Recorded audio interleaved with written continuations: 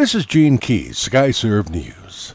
The Associated Press reports Houston, the early release from prison of a South Texas woman convicted of killing a young family in an apartment fire more than a decade ago, has outraged a prosecutor and the victim's relatives. They say they're appalled that Sadie Profit, who was convicted of murder in 2002, was released after only serving 9 of her 60-year prison sentence. Although Profit was not eligible for parole until 2031, the State Parole Board released her in May under medically recommended intensive supervision. Parole Board Chairwoman Rissy Owens told the Houston Chronicle that the 66-year-old is not expected to live more than a year. Profit set a fire in her apartment in 2000 to make her husband's natural death look accidental, so she could claim $30,000 in insurance money. 4 people died. A body believed to be that of a missing boater has been recovered on Lake Travis.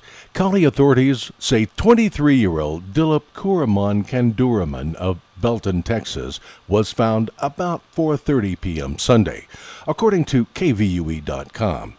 Kanduraman disappeared Thursday night after jumping into the water on the south shore of the lake near Paradise Cove. Authorities say the man may have lost his life jacket while in the water. This is the 8th drowning at Lake Travis this year. From KHOU.com, historic drought conditions are fueling the largest algae bloom in more than a decade along the Texas Gulf Coast, killing fish, sparking warnings about beach conditions, and making throats scratchy. Researchers said Monday the extent of the so-called red tide bloom came as no surprise to biologists because the microscopic algae love warm, salty water. Since March, Texas has recorded 7 of the 10 driest months in 116 years, so scientists had anticipated a red tide earlier this summer.